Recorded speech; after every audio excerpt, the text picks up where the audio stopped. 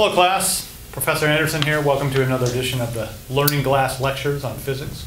We're going to talk about something very key in physics and in fact all of science, which is simple harmonic motion. Turns out that a lot of the universe that you interact with behaves according to simple harmonic motion.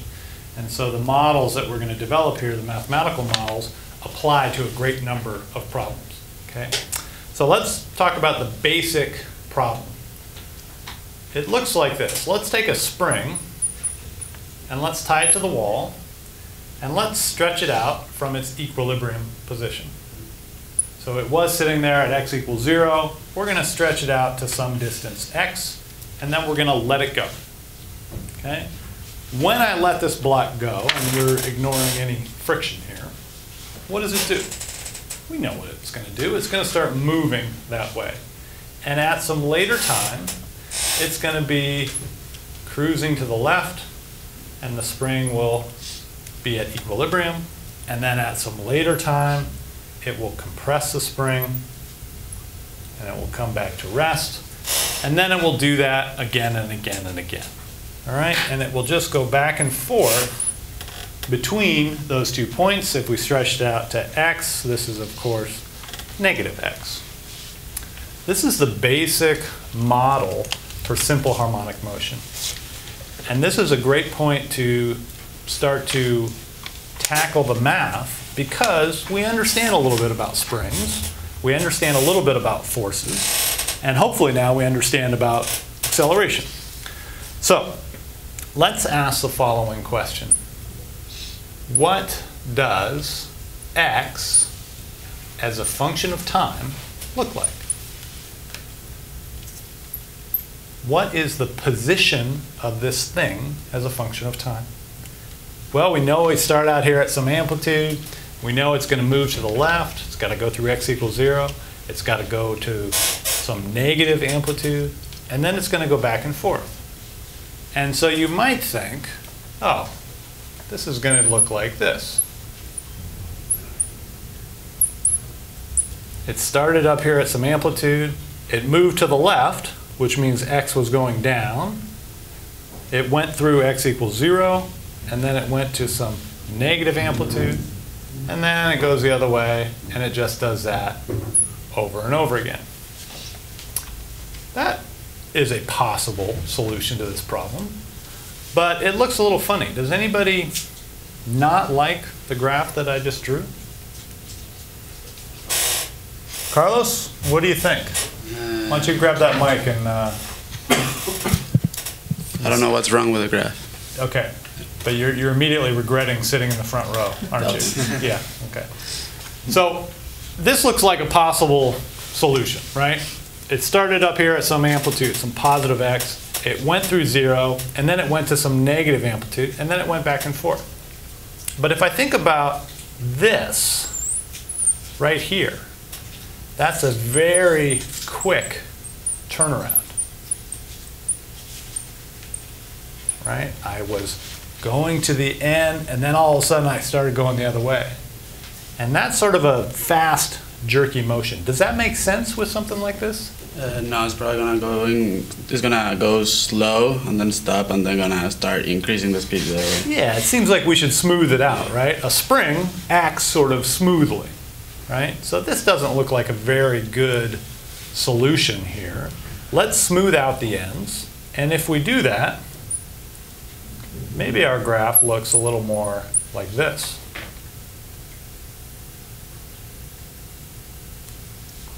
That looks a little smoother, right? We've smoothed out the ends, we've smoothed out the whole curve, everything is sort of behaving nicely. This is in fact the correct curve, and this is a sinusoidal curve. Sinusoidal refers to anything that goes like a sine or a cosine. And this curve right here, in fact, looks like a cosine. Okay, so this is our guess. We're going to say it's got to look something like this.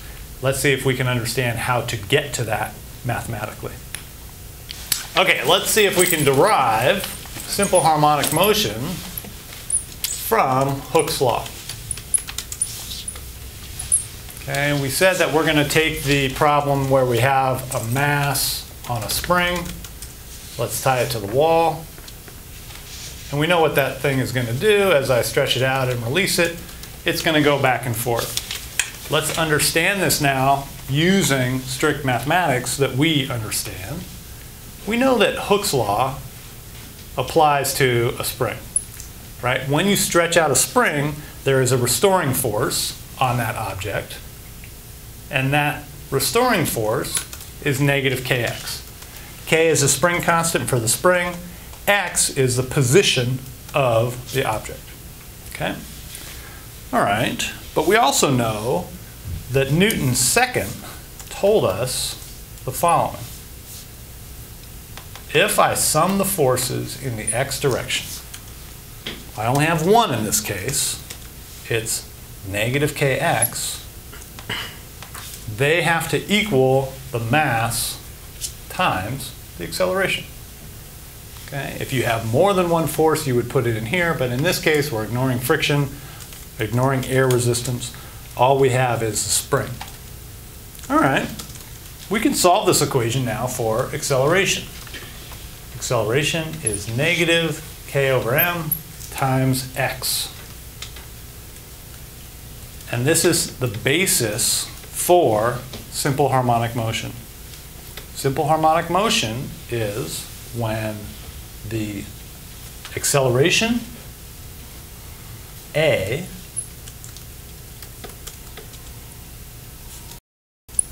is proportional to the negative of the displacement. The negative just means restoring. Okay? It's trying to restore itself to equilibrium. If that was a positive, it's like the spring would keep pushing out forever. If you stretch the spring, it would push harder in that direction, and that box would, of course, never return to x equals 0. So the negative sign just means restoring force. It's got to pull it back towards x equals 0. And this is the basis for simple harmonic motion. Anytime you have a system where the acceleration is proportional to the negative of the displacement, you get simple harmonic motion. And this is the power of this approach, because it's not just blocks on springs, it's electrons in their orbits, it's molecules. When you stretch them away from each other, they tend to rebound, and when they do that, they exhibit simple harmonic motion.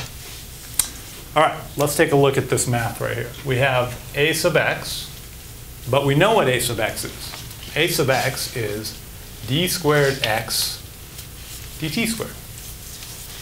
And that is negative k over m times x. And that looks a little bit formidable. Anybody know what this sort of equation is called? Other than Randy? Anybody know what this sort of equation right here is called? Faye, what do you think? Can you hand the microphone to Faye? Let's have a discussion with Faye.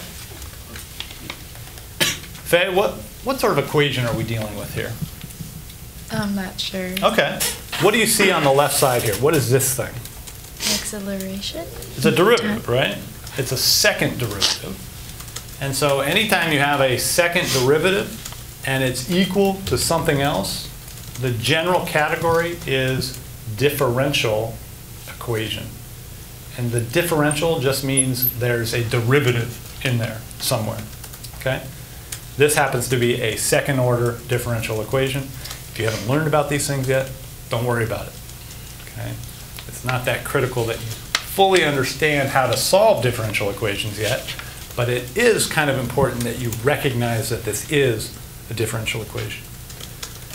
Now, there's a lot of ways to solve this thing, but let's look at the basic premise. The basic premise is if I start with some x and I take two derivatives of it, I have to get back to that original function x. And there's this constant out in front. Okay, so you might think maybe an exponential would work. E to the x. If I take a derivative of e to the x, I get e to the x. If I take a derivative of that, I get another e to the x. But the problem is that minus sign right out in front. That minus sign turns out to be really key because we need the function to flip its sign. And so one possible solution is the following. X equals a cosine of omega t plus phi. Let's just think about that for a second. If I take the derivative of a cosine, I get minus sine. And if I take the derivative of a minus sine, I get minus cosine. So that's my original function, but now I have that minus sign built into it. That looks like it's a good solution to this problem, and that's the one that we're going to use in attacking it.